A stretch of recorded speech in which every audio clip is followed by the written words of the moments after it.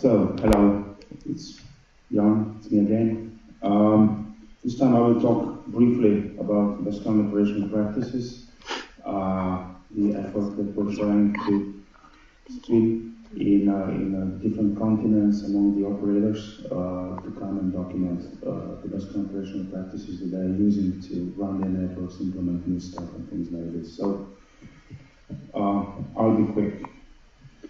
So, what is a BCOP? Best common operational practice. It's actually a living document that describes the best operational practices that are currently agreed on by the subject matter experts. And they are actually vetted and periodically reviewed by the network, global network engineering community. That's you people. Why are we trying to do that? What is actually the problem? The operational knowledge tends to be tribal. So you can go to meetings, you can talk to different people. The knowledge is shared during the presentations, at the hallways, things like this. But there is no one repository that is actually a vetted one when you could find documents that are describing how to implement new protocols, how to implement IPv6, how to implement DNSSEC, naming things, and things like this. So the question is, how do I find up-to-date, relevant operational information when I need it? Currently, we don't have a repository like this, and we are trying to bring operators together to create one. So we came up with some sort of proposal to the operational community. Includes the operators that would talk to each other and document these best operational practices. Of course, everyone is welcome to participate, and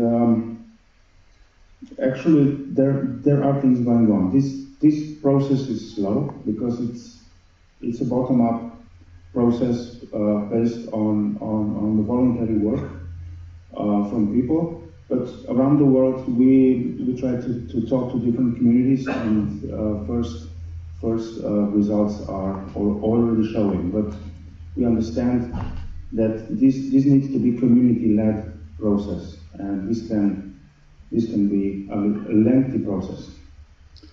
So what's going on around the world? In Africa region, a BCOP group was started under FNOC primarily, and it's led by Fiona Nsonga and Douglas Onyango. In Asia, there things are moving a bit slower. There is a BCOP task force started at GENOC and also at NZNOC, that's New Zealand. In Europe, we have RIPE BCOP task force. It is quite active. It's co-chaired by Ben Overreinder and myself. In Latin America, I'm flying to Bogota, to Colombia at the end of September to see what's going on there. There is a BCOP task force that is led by Luis Balvinot and Pedro Torres. Now Pedro Torres will be replaced by some other guy that stepped in to lead this effort. And in North America, this one is the oldest one and the most fruitful one, is the NANOC BCOP. Committee was established, and also I heard that they have some organizational issues, but I think they continue with their work. It's led by Aaron Hughes and Chris Grundeman. So what's going on in FNOC BCOP? FBCOP is basically bootstrapping, and they proposed the AF BCOP on 7th December this year in Nairobi.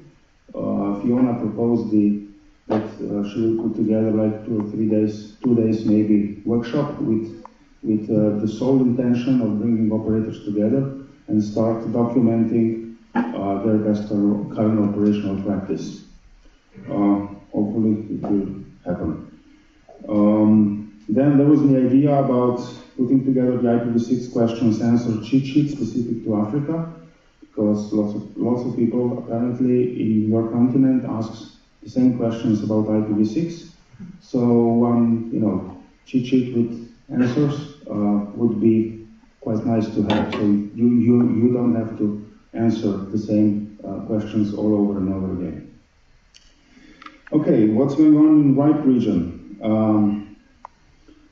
We published the first RIPE Best Operational Practice document. It was co-authored by lots of good people from around the world, from the operators, including Comcast, Time Warner Cable, and also other people. I was the co-author or the primary engine for this document. It's called IPv6 Troubleshooting for Residential Help Desks. So if you are deploying IPv6 in your network and have no idea how to make your help desk understand how to troubleshoot IPv6 when a user calls and usually says, oh, internet is not working, then you can go and read this document. It's basically a template that you print out, put in specifics, and hand it over to your help desk. So they learn how to actually troubleshoot IPv6 issues when the user calls in. And if you're interested in that, find me around. I'll be here for a week. We can talk about it. Next one is DNSSEC operational practices for authoritative name servers. It's from Matthijs Mecking, one of the authors and developers for OpenDNSSEC. It's a good document. Then we have BGP best operational practices. This is people from France, lots of operators involved. It's also a good document in the works. Then EuroIX proposed their BCOP on IXP stuff. This is basically a done document, and the idea is to verify it in the BCOP community. Then we have some more, how to say, not very mainstream ones. This one is from Illich. It's about controlled IPv6 deaggregation by large organizations. This one is also interesting to read. And we have some new ideas. We now started working on IPv6 deployment for small, medium ISPs. Currently, the co-authors are Sander, Stefan, and myself. And we're also looking for more participants and co-authors to make it work. Well, we have some ideas and some stuff done. Then we have ideas for IP resources transfers and about network complexity and correlation to troubleshooting. And this also started lots of discussion on how complex the networks should be before they are too complex, or how complex is enough. LACNOG BCOP is bootstrapping. They're currently working on their development process document for quite a long time now, but they said we will not produce any content until we figure out what our process is. In NANOG BCOP, we have lots of stuff. I see I have just 2 minutes left, so I will just quickly go through them. One of them is public peering exchange participants. We have eBGP configuration document, Ethernet OAM, anti-DDoS. We have BCP 38, how to implement it in operational network, IPv6 peering, and as you can probably see, there are some overlaps between NANOG and RIPE and other regions. So we are now playing with the idea of the BCOP global coordination. So people from the region would talk to each other and try to figure out the overlaps and where people should start working together, not based just on a regional level, but on a global level. In Japan, there is JANOG BCOP group, and it's chaired by Suichi Kawamura and Matsuzaku Yoshinobu.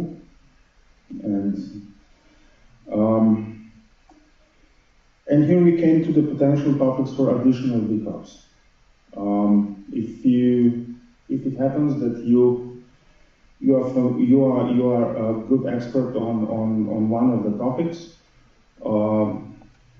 volunteer to the BCOP and start putting together a document, present it at the BCOP meeting. Usually they are at EFRNIC or FNOC meetings, and ask other people to contribute, because if you present at that meetings, usually that means not just that you're just saying, oh, I implemented this, I want to show off and go back home. That means I implemented this, I have enough experience with this, and I'm looking for co-authors in the audience that will help me working on this. What are next steps? We will continue to bootstrap new efforts as needed at the various NOCs, try to implement the idea of people coming together and documenting good practices. We will develop new BCOP documents, review and update existing documents, and as I said, starting and talking about the global coordination. Get involved today, find your nearest BCOP effort, and be active. And with that, are there any questions or suggestions?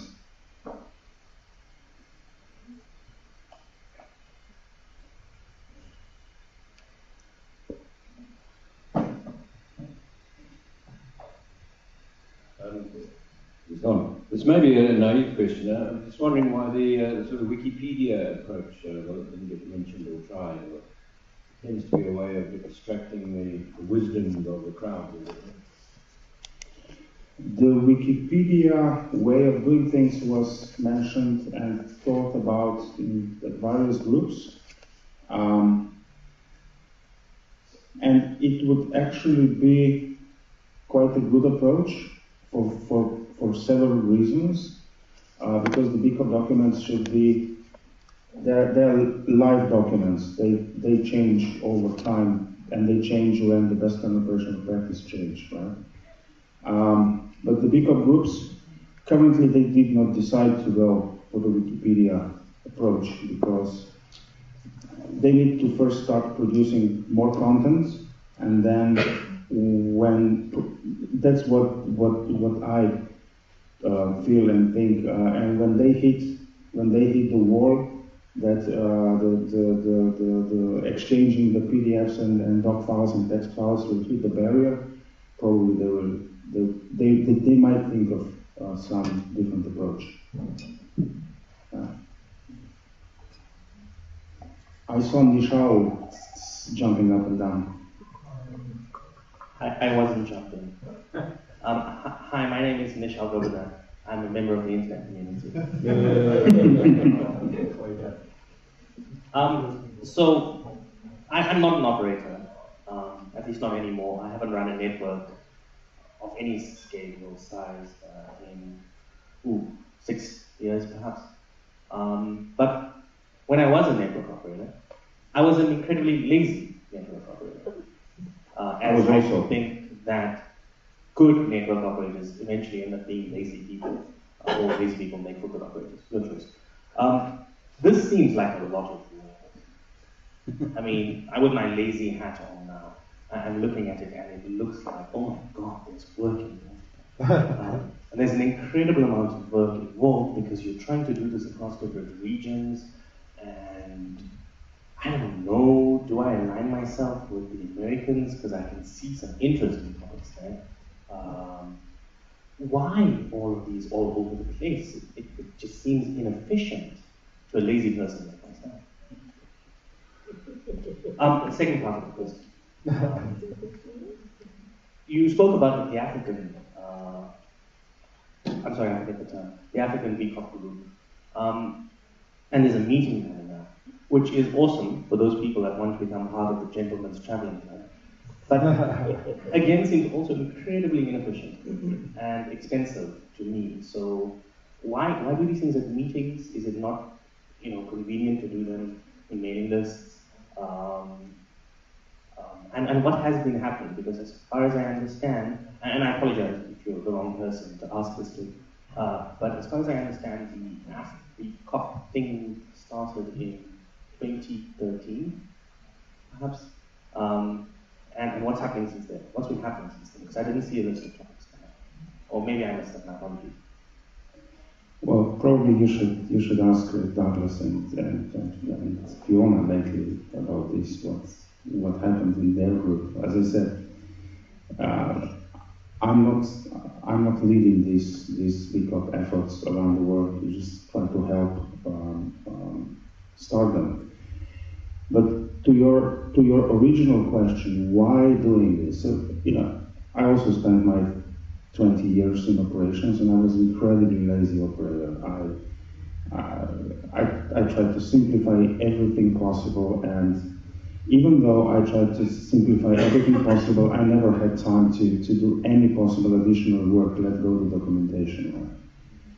But times are changing, and to be very blunt and honest, we see more and more governments coming in and trying to understand how internet works and how they could actually take some sort of control or influence in the ways that networks are being run or built or new technologies implemented.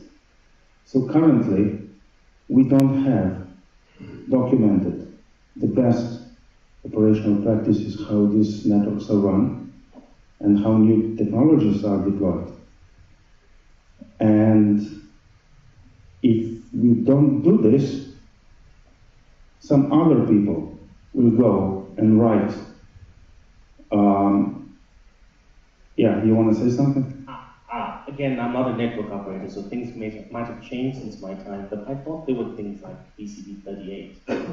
It's not just about BCP 38. Isn't that an operational? No, maybe I got the term wrong. Yes and no. So the point is that if we don't document the best current operational practices coming from the operators, somebody else will. And when governments will try to influence how networks are built, then we will be able to point them to the repository that describes what are the best practices.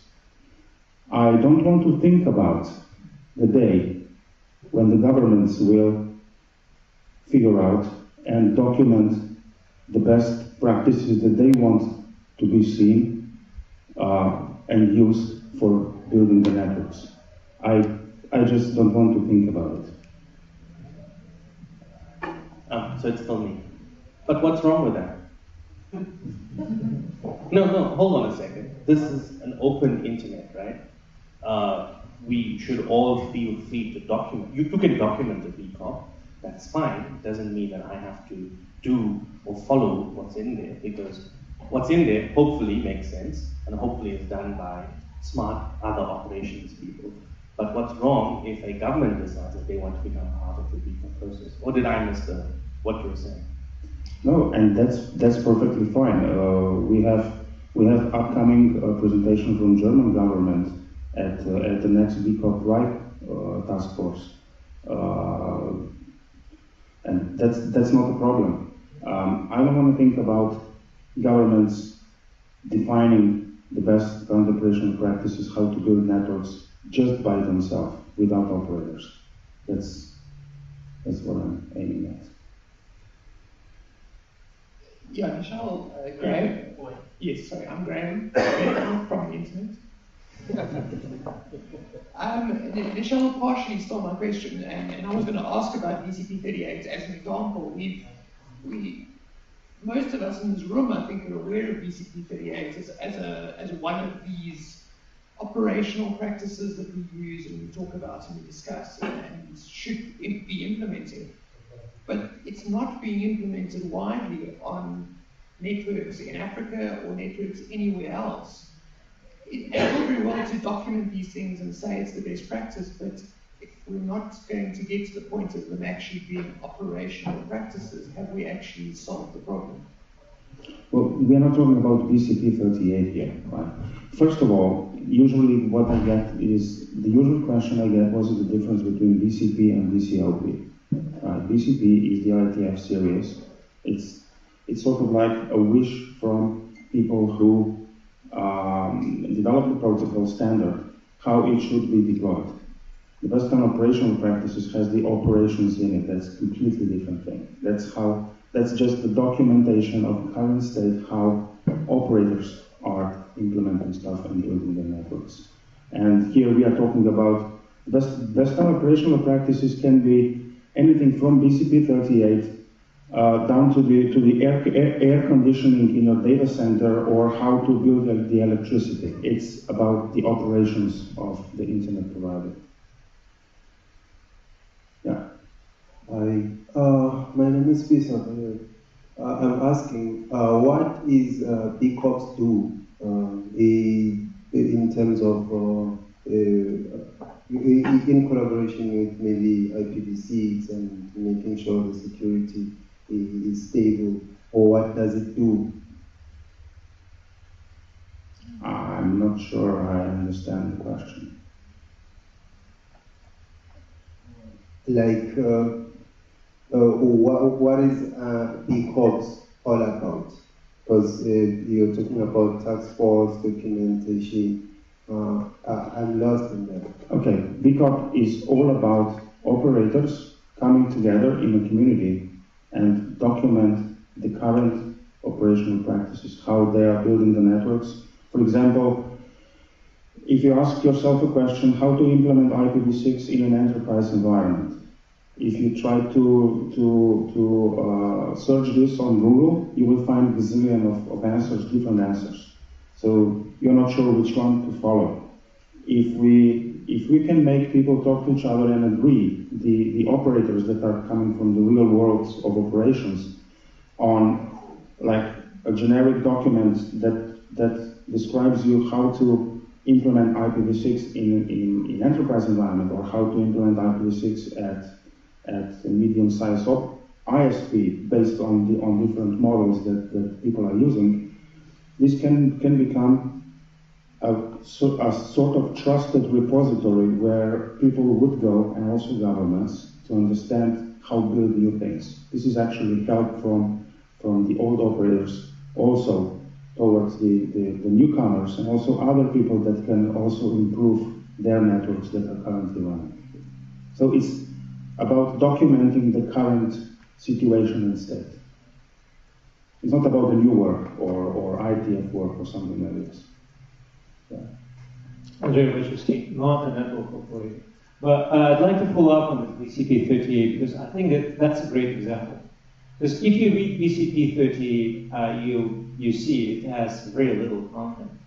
It's actually very hard to implement BCP 38. I think if we had a good operational practice how to prevent anti-spoofing, not just by saying, hey, go and do ingress filtering, but actually looking at different deployment scenarios. How do you do this in a data center environment, VPS environment, in broadband environment, in transit, whatever? I think that will lower the threshold, because the benefit of doing BCP 38 for you is very low, right? So lowering the threshold, lowering the cost of implementing those measures can actually help. When we were doing the MENAS document, we're looking at good references where we can refer people to say, hey, if you want to implement action 1, go and read this document.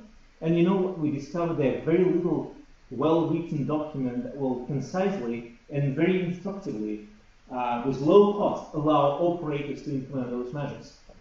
So I think I feel there is a lot of merit in those things, that a lot of work, of course, right? But I think if you're on consumption part, I think that is contributing to you as a lazy operator to actually lower the threshold and implement the stuff. I think we are running low on the gas. So with that, thank you very much.